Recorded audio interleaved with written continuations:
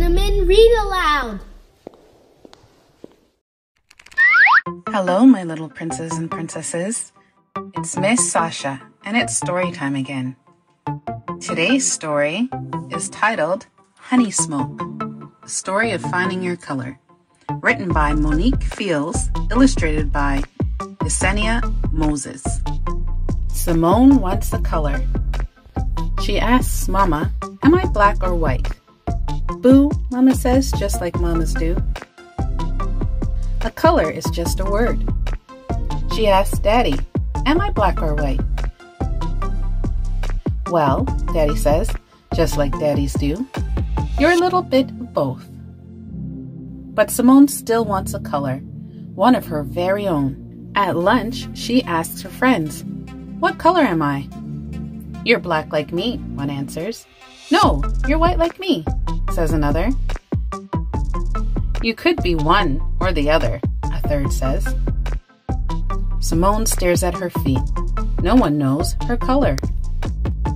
During recess, Simone sways back and forth on a tire swing, and the black rubber stains her hands and clothes. It's not her color. Inside the classroom, Simone creates a flower. A drop of white glue kisses her skin. It's not her color. Simone wants a color, one that shows who she is, on the inside and the outside. She snuggles with the bears in the reading corner. One is the color of chocolate, the other peanut butter. She places their small hands on top of hers. Neither chocolate nor peanut butter is her color. She has two colored pencils, one brown, the other pink. She draws a girl with one and colors her in with the other. Simone isn't brown or pink. Simone wants a color, one that tells her story. She studies her parents during dinner. She looks them up, then down. Mama's skin reminds her of the honey from the beehives at Grandma's house.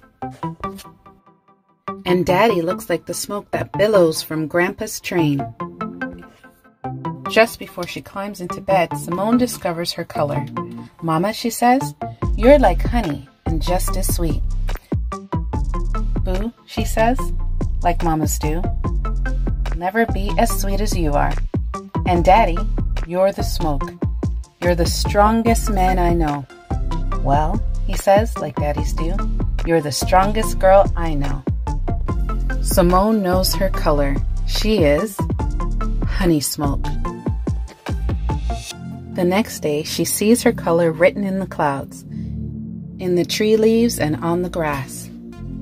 And she writes it on her schoolwork, on the classroom window, and in chalk on the playground.